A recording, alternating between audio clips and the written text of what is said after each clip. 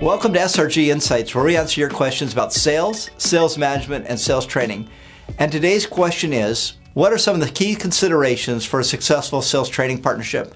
And that's a really excellent question. A lot of times clients want to know, well, what should we really look for in terms of a training provider? So one of the areas to start is really, what's the company's reputation and thought leadership? Are they well known in the industry? Do they have good industry recognition? So they don't necessarily have to be a super large company, but do they have a pretty good name brand? Do they put out publications? Are there blog posts? Are there webinars? Are the topics that they're blogging about and writing about of interest to you? Are there reports? Are there data? Is there client success? Just some general information that gives you a sense for the reputation and thought leadership of that company. Another area to take a close look at is a training curriculum. When you start to think about the actual training program, you really want to make sure that that program aligns with your key priorities. As a rule of thumb, I like to think about, do 80% of the topics that they're covering in that program directly align with skills and techniques that would be relevant to my team?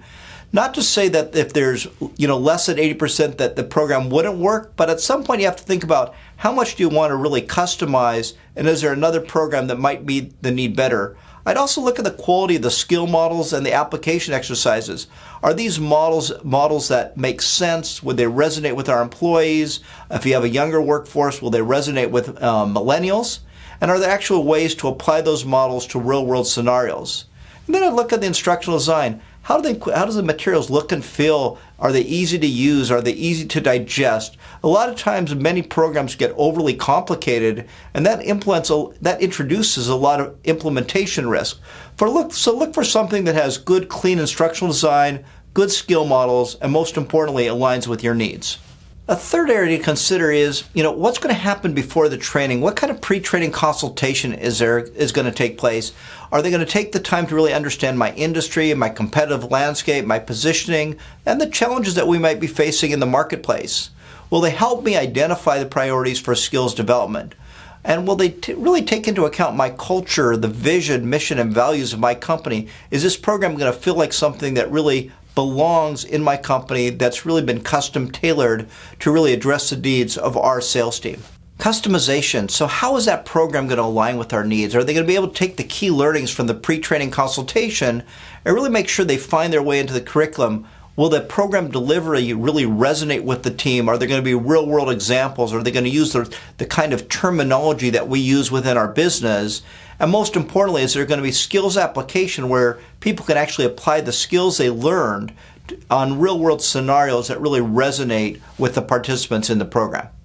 Another area that's really critical is training delivery. What's the background and experience of the facilitators? What's going to be the level of participation and interaction and engagement? In other words, is this going to be a lecture, kind of boring, or is this going to be a facilitated session with lots of discussions, exercises, role plays, someone that's bringing a lot of energy into the room? Because the focus really needs to be on skills application. So we like to think about learn, apply, and adopt. And we really want that training delivery to really focus on the application of the skills that are being learned. Reinforcement. Reinforcement's absolutely key. The skills training simply won't stick if it's just a training event. So you have this great training program, there was pre-training consultation, you've customized it, now you've delivered it. Well, how are you going to reinforce it? Reinforce the training. What's going to make it sustainable? So are there reinforcement sessions that really focus on skills application? Is there an opportunity to really discuss best practices? What's working? What's not working? Are there reference guides? Are there coaching guides? Is there post-training support? Reinforcement is absolutely critical to making sure you get a return on investment. Client success. So almost every company has some success profiles. Maybe they have videos on their website with client testimonials. But I think what's really important is to speak with clients. Did the training align with that client's cultures? Did the training result in behavior change? What's the overall strength of the recommendation you're hearing from that customer? So in thinking about these areas, you really want to make sure that you're very, very comfortable with the training partner you selected. And I'm hoping that these tips can really help you in terms of thinking about a productive partnership that results in a strong return on investment and really achieves your objectives. Thank you.